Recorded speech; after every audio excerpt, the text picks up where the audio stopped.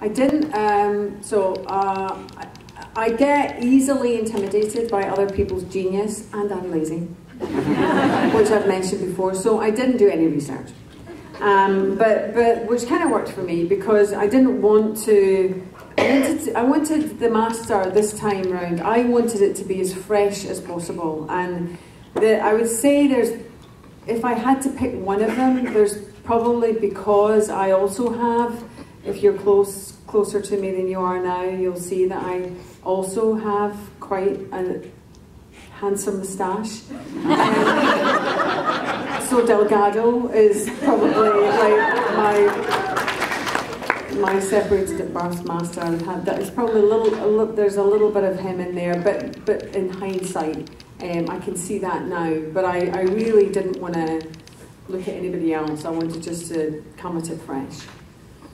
If I could follow up on that, in working with Peter on the show, were the two of you, able to meet and kind of chat about what you were looking at doing with the dynamic, or was it you got together on the day and that's when the character work started? Yeah, it's Britain, so we don't have a process.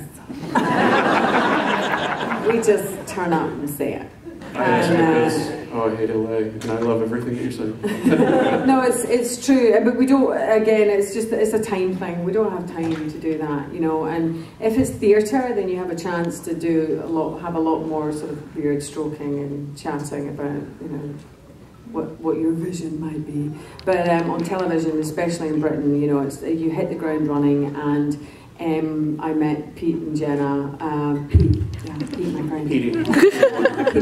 I met Pete and Jenna on my first day, and I knew Peter actually because we're both from Glasgow, and so we have a mutual friend, so we kind of know each other from before, but we'd never worked before, and we hadn't discussed what we were going to do before. We met at the read-through, and then we took it from there.